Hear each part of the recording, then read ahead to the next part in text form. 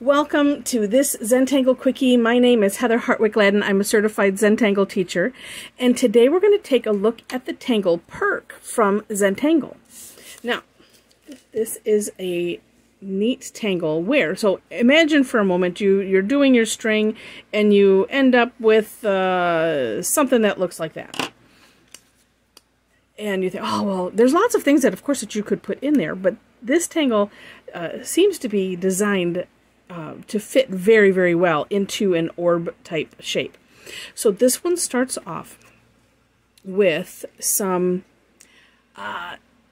backwards S shapes, elongated. And if you just want to watch, so this one, what we're going to do is I'm going to hook over here. I'm going to hook on the one side, and then I'm drawing a line, so the elongated S, and I'm trying to also make a little bit of a slope, like so. And then we're going to repeat it, but in aura this just a little bit, like there. Okay, this is one of those strokes that I keep working at. All right, and the idea is you want to have a slope. And actually, I'm finding having the tile angled nicely has been helping. All right, so let's do that again. Let's see if we do that one a little bit better. And know, too, that you're going to be putting orbs in between these, so you don't want to have it too tight. And then we're also going to put big orbs in between these sections. So these ones are going to be a little bit bigger. And sometimes, I'll tell you what, it just works to not think about it sometimes and just go. But I also find that if I'm in this stroke for this tangle, actually there's, what is it? Aquafleur is another tangle. It says by Zentangle also. I have not done a video on that one yet. It has the same type of stroke where we're kind of hooking around the outside of the string line and coming back. And let's see, do I want to put a last one? Okay, maybe not. All right, next step is in the center, we're going to put some, we're going to put orbs, period. But just going down the center as a good start. Whoops. And then working to either side.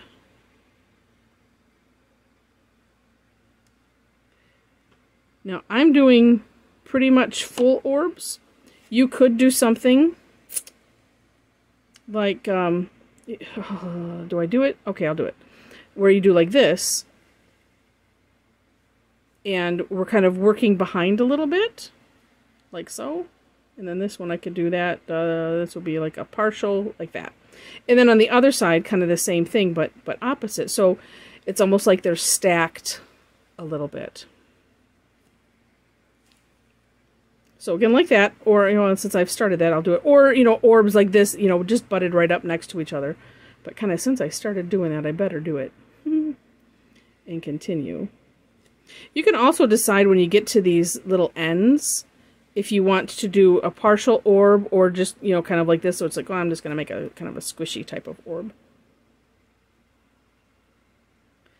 And then just following the contour of, whatever space that you have. Like so.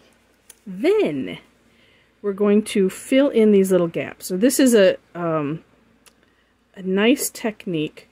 We use it in, I think I got a little gap right there. The tangle tipple, and there's also a tangle called Anamato, and that both tipple and Anamato I believe I have videos on. And Anamato is similar to this in that you have, I call them rails on that one, because you have two sets of double lines, just like this that we've created with these slopes. But that one, well, of course you can take it any direction that you want. And then we put big orbs in the center, and then we put these little orbs in. Now, for the longest time, and I'm not sure, well, actually I do know, because when I was looking at the original step out, some of the steps, it looks like there's little, like here, so I would put a little black pearl, we call them. It's an orb, and you just fill it in. But a lot of times with that, and in Anamato, we kind of will go over and into these orbs. Which creates a different look. So I share that because it creates a different look. And if that's something that you might want to do, then feel free to do that. And for this tangle, I had gotten in that habit, or I thought that was the way it was done. But I'm like, you know what? It's different when you just fill in. It makes it flatter looking. And again, it's a different look.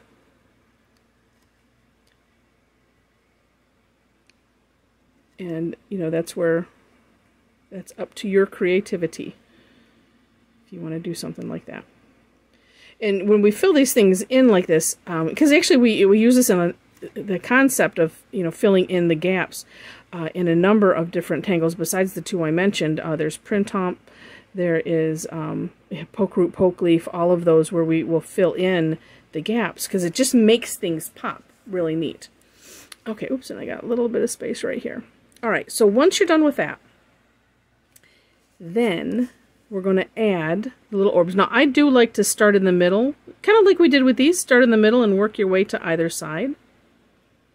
And I guess, too, so I'm going to put one right here. I'm going to just, wherever I have those little hooks, I'm going to take these orbs, you know, kind of somewhat out to the end. Oh, no, then here, look at what I do. I start it right at the end, and it doesn't matter. Sometimes I like to start in the middle because that way, working to either end, it just, it has a little bit different look sometimes doing that.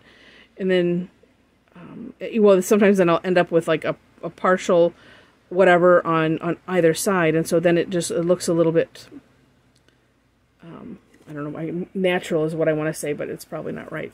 I just like doing it. All right, so there we have it. Now for some shading, there's, of course, numbers of ways to shade it, but one thing I like to do, and actually, since I did this where I, you know, have this center orb, I'm just gonna, let me do these sides here, and I'm just putting a little, kind of like a little curve line shape to the right side of these, and on the ones outside of that center orb, I'm going to leave the center orb right for now. I'm going to just leave it with nothing, again, just for now. Oops, missed that one. And then let's smoosh that out a little bit. I made this kind of small, so I just have to be a little bit careful.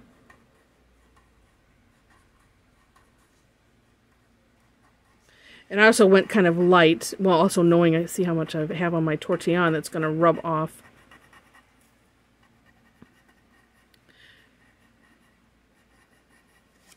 All right, and so then I think, and what I'm going to do in these ones, I'm going to put a little bit of graphite all the way around the outside.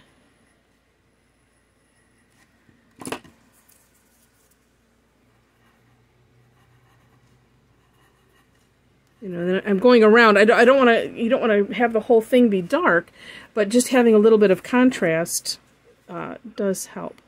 You know, now and all of a sudden I'm thinking, gosh, I could have gone the opposite with the shading, because then I would be kind of darkening where a shadow might be. And even though in Zentangle we're not, you know, necessarily, we don't worry about light source and all of that kind of thing too much, but sometimes it is fun to play and see how you can create different effects by shading things a little bit differently. And so there we have it. That is Purk. So if you enjoyed the video, would love to have a thumbs up. If you are not subscribed yet and you like this well enough that you might want to see more, I would love to have you subscribe to the channel. Hit the subscribe button, and then also hit the notification bell next to it so you can decide how you want to be notified, if you want to be notified at all. And in the description section, I will have links to my step out and any other information that I think might be helpful for you, as well as ways to connect with me. I do online classes once a week for free, and I do have a new Tangle Addicts Club, which is a membership club. There's information about that on my website, tangleaddicts.com, so I would love to have you check it out if you so desire. And with that, I wish you happy tangling.